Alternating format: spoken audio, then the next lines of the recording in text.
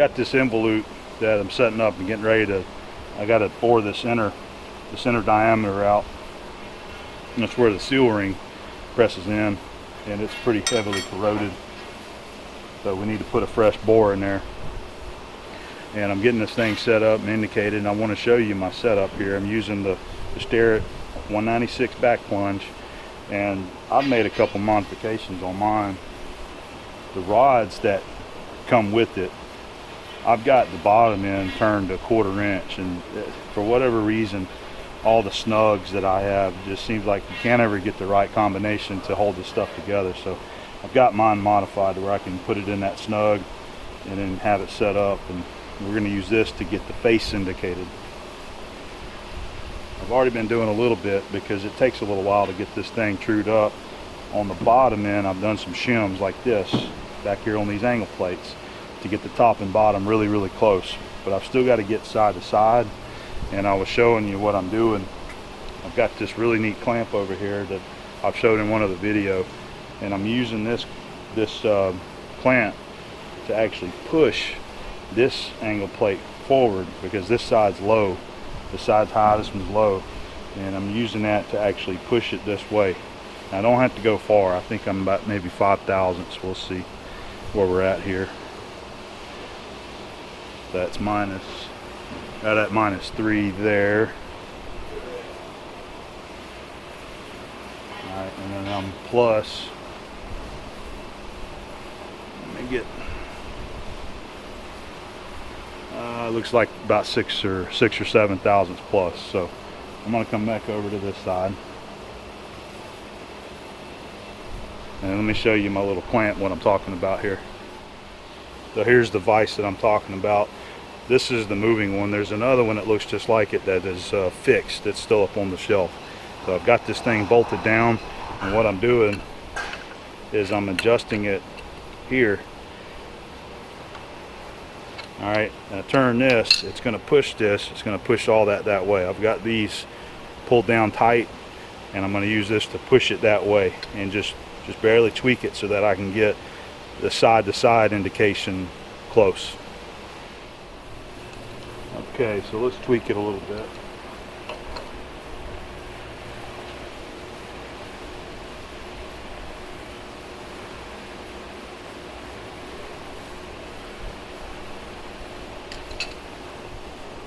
Go ahead and give it a check. Still got a little ways to go. Not much.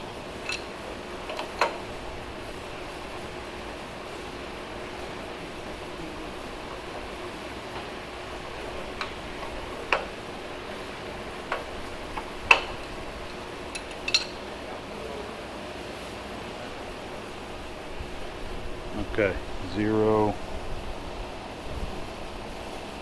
We're still a little high over there. I don't know if you can see it or not. Looks like maybe about 4 thousandths.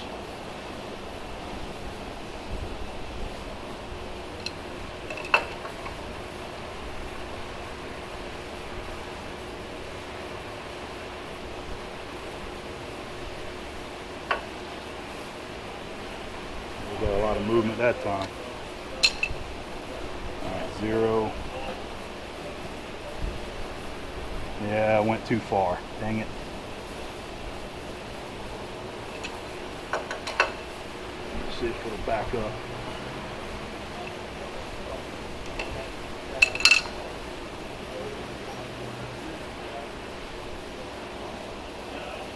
Zero. And I think that's going to be pretty close. That looks like 1 over there. Alright, so top and bottom I'm getting 2 thousandths, and then side to side I actually bumped this a little bit with the nylon hammer. I got 1 thousandth side to side and 2 thousandths up and down. So we're going to leave it where it's at and go with it. So here's my next indicating setup, and I'm just trying to find the center of this hole right here.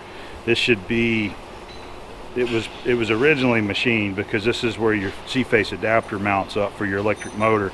So everything should be centered on this part right here. It's just got a lot of corrosion, so I'm going to center it up here And then I'm going to check in here with the indicator as well and see how close it is to that and compare it, kind of go from there. So this is one of my indicators off of the base, the Starrett, that's got the T-slot base, like an inspection indicator stand is what it is, and I'm using it to indicate this ID.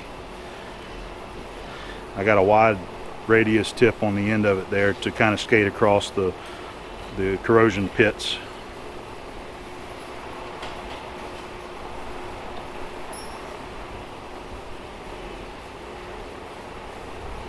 We'll get it kind of equalized.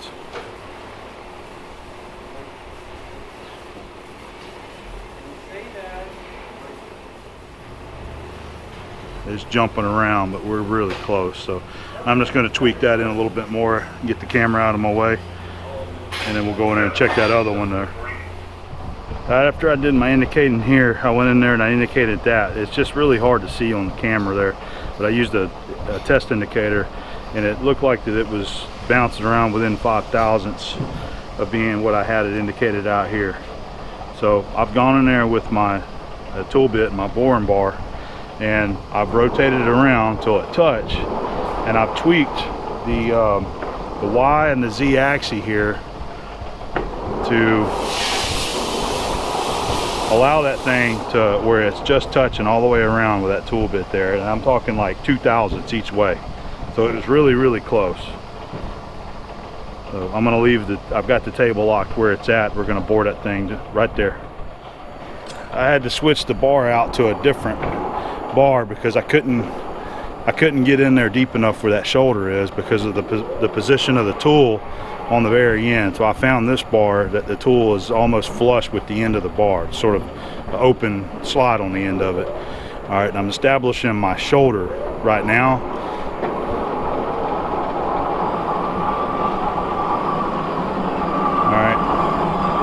Looks pretty good right there. I think we're just gonna call that. I got a mag base down here that I'm going to zero out. I got a little help from the Pelican here.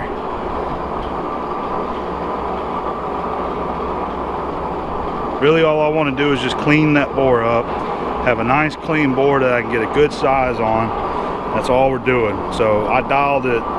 I moved the face chuck over 15/1000ths, which will end up taking 30/1000ths out of it. So I'll make that pass there to the shoulder and then inspect it and see if it's cleaned up.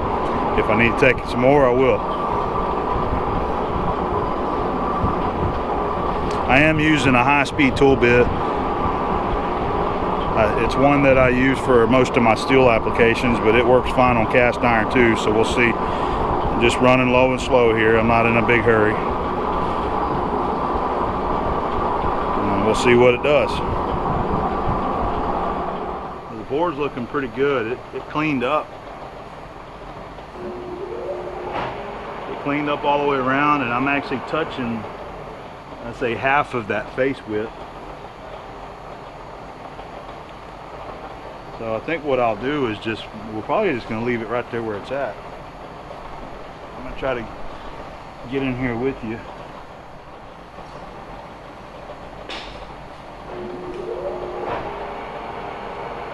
Okay, it is 7 inches, 500 plus 1, so that's 670. 7 inches, 670/1000ths. So we'll machine a ring to fit this that'll press in there. So pretty much took longer to set the thing up and get it true than it did to make the one cut through there. I don't think I showed you the back of my setup here earlier, so I'm just showing you that. Use my heavy clamps here to hold it up there. We've got our shims on the bottom side. You can see that one sticking out there. We've got it shimmed on the bottom, and with this being cast iron and these heavy clamps, this has always been a pretty good setup right here. I don't know if I had mentioned it before. These are some angle plates that I had made up myself. Me and Dad actually built those together, and they've always worked real good. A lot of these holes in here are from different things that we just ended up drilling it and bolted in the parts to it and fixturing it that way. This is the new impeller that's going into the pump. So I have to machine my bronze ring to fit it. It's actually 7/1/8 nominal size. I got it right on. So I just wanted to show you that's what'll be going in there, and part of my sizing will go off this journal right here. There's our bronze stock we're going to use to make the seal ring. This is a piece of 6.5 by 9 bronze. This is one of my pieces that I use whenever I'm making the telescopic packing nuts, the drop piece. It's always important to save all this kind of stuff whenever you get more material or you part stuff off and you get down to a couple inches, because sometimes you just need a little narrow piece to machine. But it's a lot of material that we got to turn off the OD, but selling the customer 1 inch of this right here is cheaper than having to buy an entire 13-inch length piece of bronze stock that's the right size to machine after you pay for the material and the shipping. So just 1 inch of this is worth it. And something that we do is stock quite a bit of sizing of bronze around here for different jobs. That's just part of the job shop atmosphere. So anyway, we're going to get this thing faced, turned, and bored and part it off.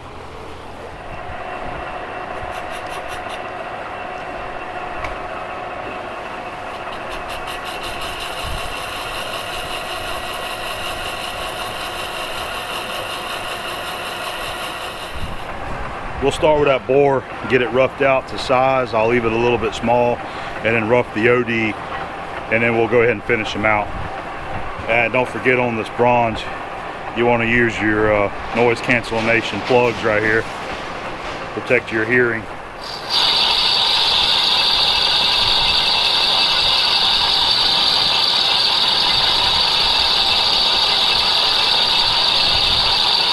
These are 1/4 inch passes, by the way. Using that high-speed tool, the one I like.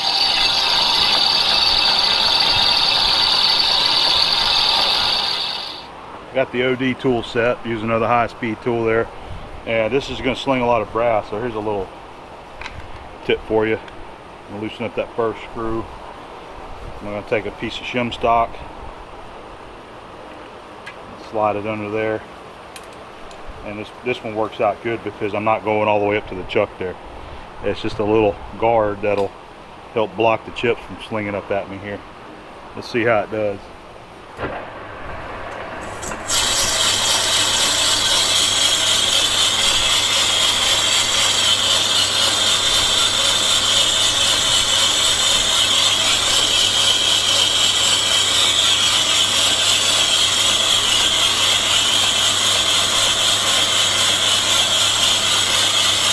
Most of them are going to the right towards the camera there, but it's keeping a few from popping up at me anyway.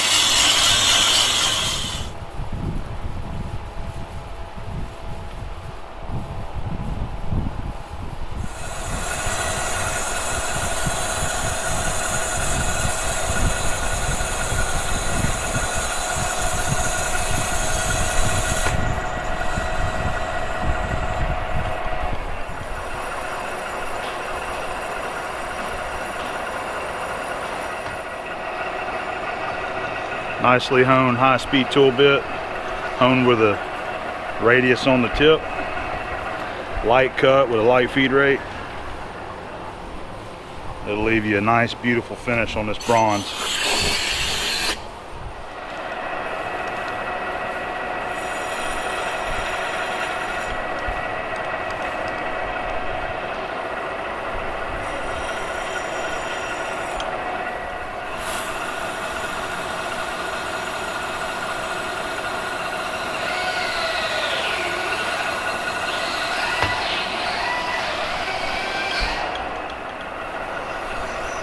I'm going to use that back edge that I'm parting off as the bottom where it presses down in there. So I'm using a file to file a start bevel on there to help align it as it goes in the hole.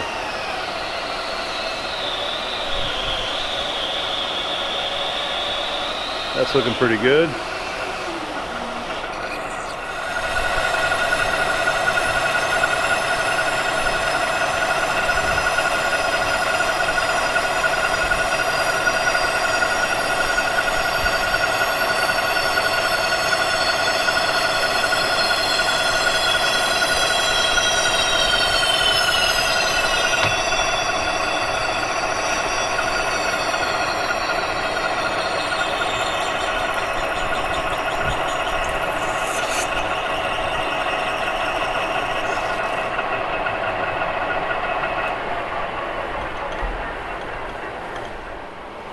got the ring. I've been tapping on it with the rubber hammer there to try to get it started. And what I want to do is use the bore mill as a press here and actually press it in. It's got 5/1000 press.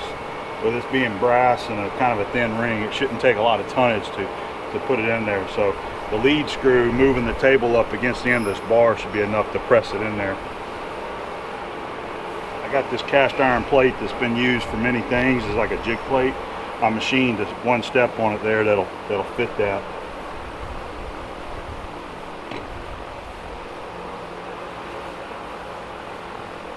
All right. Now let me get it run up. And just trying to hold it in.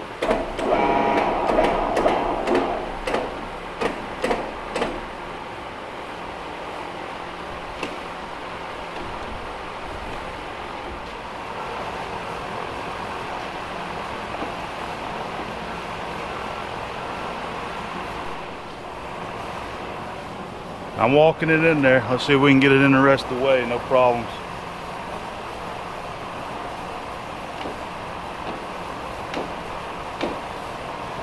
Feels like it squared up pretty good. I had to back off and get it straight and start again. We got it now.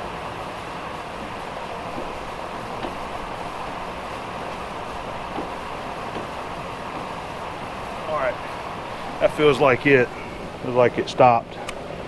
I'm gonna back out and inspect it. All right, I think we got it, guys. All right, now that we got it in there, I want to give it a check with my inside mic and see where it's at.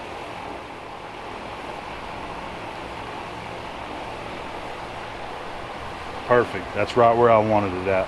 We got our proper clearance for the impeller to fit in there and not rub. So we're good to go on this one right here. After that last clip that I just showed you there, I moved everything out of my way and I got in here and did some more measuring, and then I found that I had a 2/1000 egg shape to the ring. So I brought the bar back in here and touched off, and we cleaned it back up, and then I took an additional 3/1000 to bring it to a certain clearance that they wanted in here. So I was able to take basically like 5/1000 out of there, and it cleaned it up really nice.